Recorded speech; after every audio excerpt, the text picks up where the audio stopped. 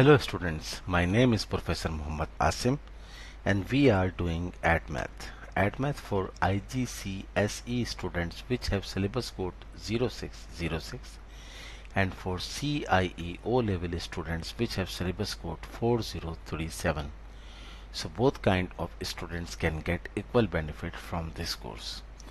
Students, in last lecture we did first 3 questions of exercise 5.2 from chapter number 5. Name is equations, inequalities and graphs, and the topic of exercise 5.2 is the absolute values inequalities. Today we are going to do question number 4, but before I start this question I would suggest all those students who are watching my lecture first time, kindly go to my playlist. There is a folder, name is ADMath. Watch previous lecture of this exercise, then you will have good command on this topic. Let's start question number 4 part 1. Solve. Part A, 2x minus 3 absolute value x minus 1. So what I told you in last class, we have to take right hand side first as a plus and second as a minus. Solve and then find the critical values. 2x minus x is x, minus 1 plus 3 is 2. Similarly, 2x minus 3 is equals to minus x plus 1. 2x minus x is 3x and minus 3 plus 1 is 4. So x is equals to 4 upon 3. These are not solutions, these are our critical values. Now we have to solve. We have to find the solution of this absolute value inequality. It's very easy. We draw a rough number line and write both critical values in our number line. The smallest value write first, that is 4 upon 3. The greater values write second after the smallest value, that is 2. Now split these two values in 3 regions. One is from left hand side of 4 upon 3, the middle of 4 upon 3 and 2, and the right of 2, and write the question again, that is 2x minus 3 absolute values less than equals to x minus 1. So first you have to take the value between 4 upon 3 and 2. So there are so many values between 4 upon 3 and 2.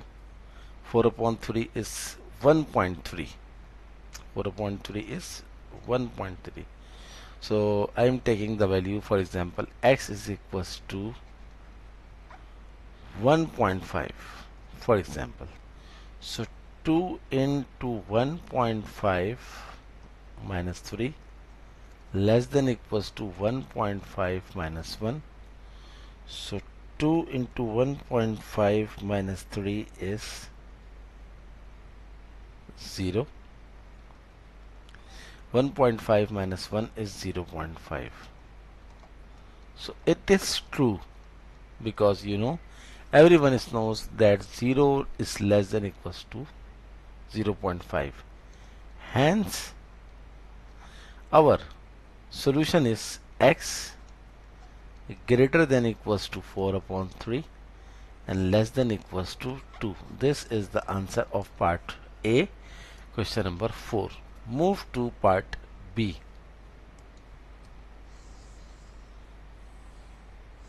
Our today's class consists of only question number 4.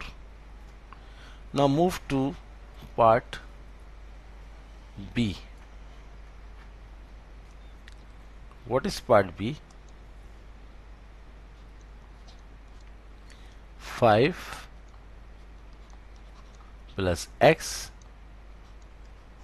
greater than 7 minus 2x.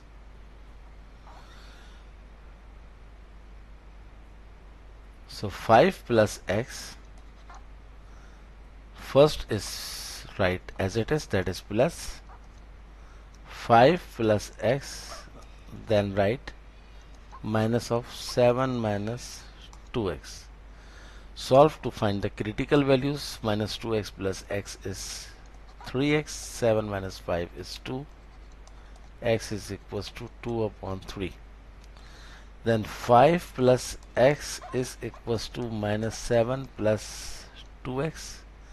Minus 7 becomes plus 7, or right hand side it is 12. 7 plus 5 is 12. 2x minus x is x. Now we have three values. We have two values, two critical values.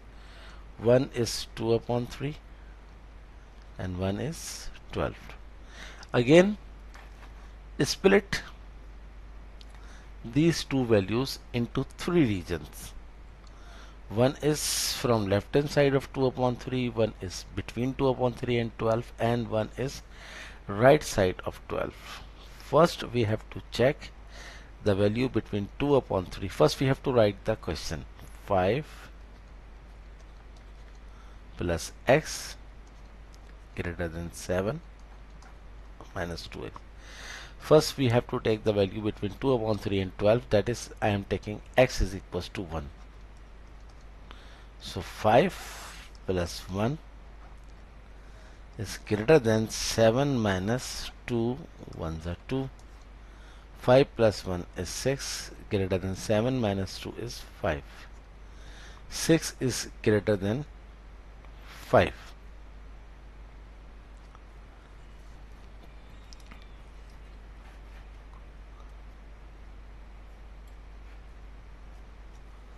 So our answer, okay, check one more value, that is 13. X is equals to 13. So 5 plus 13 greater than 7 minus 2 into 13. 13 plus 5 is 18. 7 minus 13 2s are 26. 26 minus 7 is minus 19.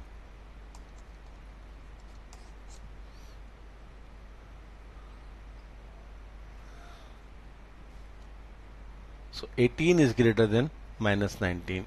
It means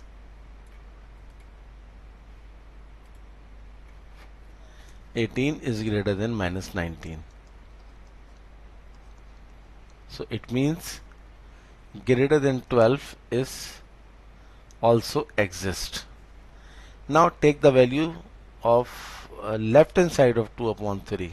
That is, I am taking for example 0.4.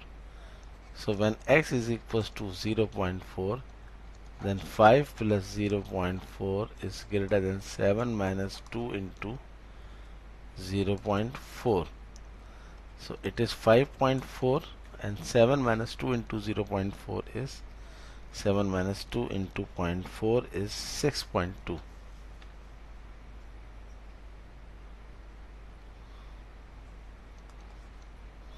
So 5.4 greater than 6.2 is not exist.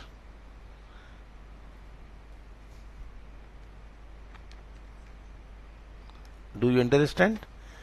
So 2 upon 3, between 2 upon 3 and 12 is exist, and greater than 12 is also exist. Therefore we have only one solution, that is x is greater than 2 upon 3. Because x is greater than 2 upon 3 is also exist, x is greater than 12 is also exist, therefore x is greater than 2 upon 3 is our answer. It means all values, all real values which is greater than 2 upon 3 is exist. So this is our answer. Move to question number 4, part C. So this is our final answer. Part C is what?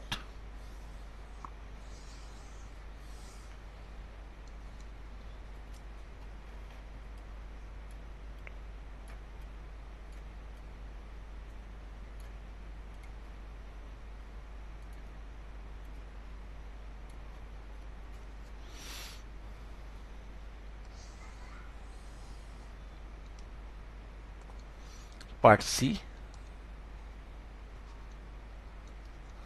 x minus 2 minus 3x less than equals to 1, x minus 2 less than equals to 1 plus 3x. Now find the critical values. X minus 2 is equals to 1 plus 3x. X minus 2 is equals to minus 1 plus 3x. From here, minus 2 minus 1 is minus 3, 3x minus x is 2x, and x is equals to minus 3 upon 2. So x minus 2 is equals to minus 1 minus 3x, and minus 3x becomes plus x, 3x is 4x, minus 2 becomes plus 2 minus 1 is 1, x is equals to 1 upon 4. So we have two critical values. Now draw the number line. One value is minus 3 upon 2, other value is 1 upon 4. Now again split the region, split the line, number line in 3 regions. One is between minus 3 upon 2 and 1 upon 4. Second is greater than 1 upon 4. Third is less than minus 1 upon 2. So I am taking the question again. Our question is x minus 2 absolute value minus 3x less than equals to 1. First I am taking x is equals to minus 3 upon 2. So I am taking minus greater than minus 1, minus 3 upon 2 is minus 1. So minus 1 minus 2 minus 3 minus 1 less than equals to 1. Minus 1 minus 2 is minus 3 minus 3 minus plus 3 less than equals to 1. Minus 3 when comes out from the absolute value it is plus 3, 3 plus 3, 6 is less than equals to 1, which is not true. 6 is greater than 1. Next is I am taking the value which is greater than 1 upon 4. For example, x is greater than 1 upon 4. You can take any value. I am taking 1. So our question is what? Our question is x minus 2. So 1 minus 2 minus 3, 1 less than equals to 1. 1 minus 2 is minus 1. Minus 3 less than equals to 1. Minus 1 outside the, when minus 1 comes out from the absolute value, it is plus 1. Minus 3 less than equals to 1. Minus 2 less than equals to 1. Yes, it is true. Hence we have only one solution of this absolute value inequality, that is x is greater than equals to 1 upon 4, and this is our final answer. And this is our today's class where we did all three parts of question number 4. What is left after question number 4? Question number 5, very important question. Question number 6, question number 7, question number 8 and 9. No problem, I will do all remaining questions, all remaining parts. But before next lecture, kindly do practice the whole exercise 5.2 and all whole exercise 5.1 and all questions from exercise 5.2 1 to 4. I request all of you then that kindly do subscribe my channel, and whenever you subscribe, don't forget to press the bell icon button so that when I upload my videos you will get the notification. Kindly share my videos, my lectures, my channel, as many as you can. Okay students, good luck for next lecture.